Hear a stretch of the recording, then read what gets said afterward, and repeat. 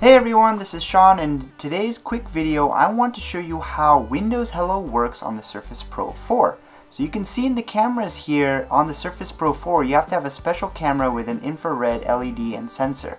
So all you do is just face your Surface Pro 4 and then it should unlock. Bam! There you go. So to set this up you'll have to have, again, your special camera. You're going to want to go into your security settings, your sign-in options, and under the Windows Hello option, just click on Setup and then Get Started. Enter in your PIN. If you haven't set a PIN, make sure you set a PIN.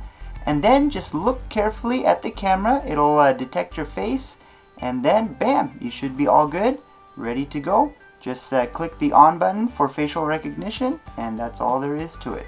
So, thank you very much for watching. If you like this video, be sure to hit the like button and subscribe. And also do check out my website, mrseanong.com.